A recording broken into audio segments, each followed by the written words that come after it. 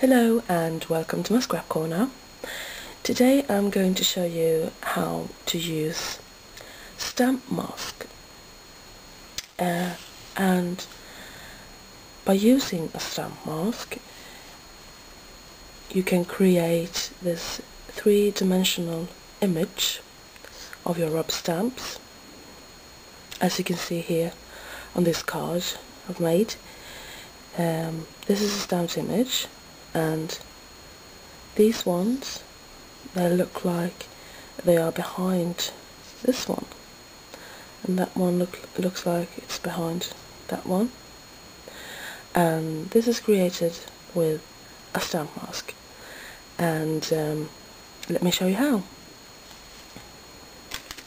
What you need: rubber stamp, ink pad, a post-it note, just a regular post-it note, and some paper. So go ahead and ink up that stamp like so.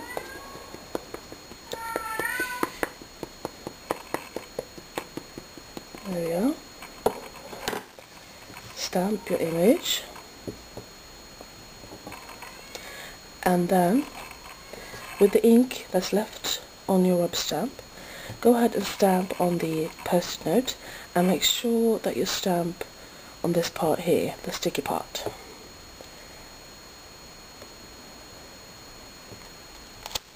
There we are. And what you do now is that you cut out this image from the post-it note,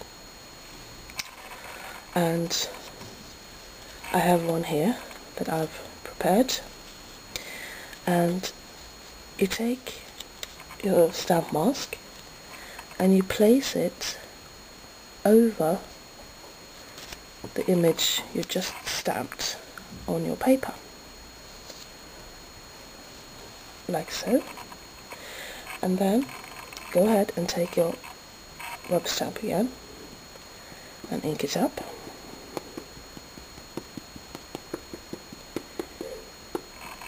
and stamp right over that mask,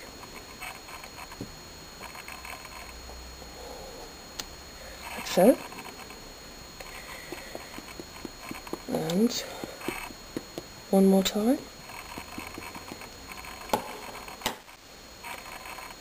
and stamp again.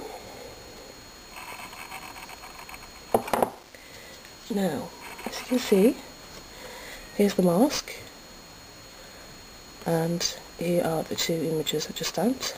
And what you do now, you simply peel off the mask, and there you go, a three-dimensional image of your rubber stamp. So, wasn't that really simple?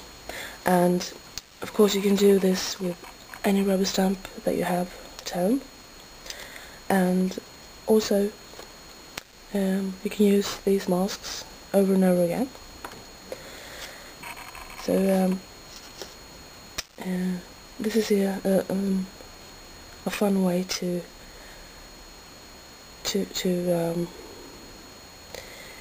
get some variation from your rubber stamps.